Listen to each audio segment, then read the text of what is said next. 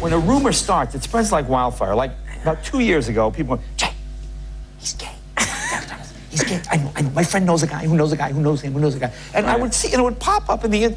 Did this drive you nuts? Well, you know, I mean, pretty much in Hollywood, you're not anyone until it's rumored that you're gay. So, you know, I wasn't that upset about it. And not that there's anything wrong with it. And not that there's anything wrong with that. But no, I mean, they're rumors, and you should always be kind of careful with that internet stuff. Yeah, but you're not. Are you gay? No. I'm you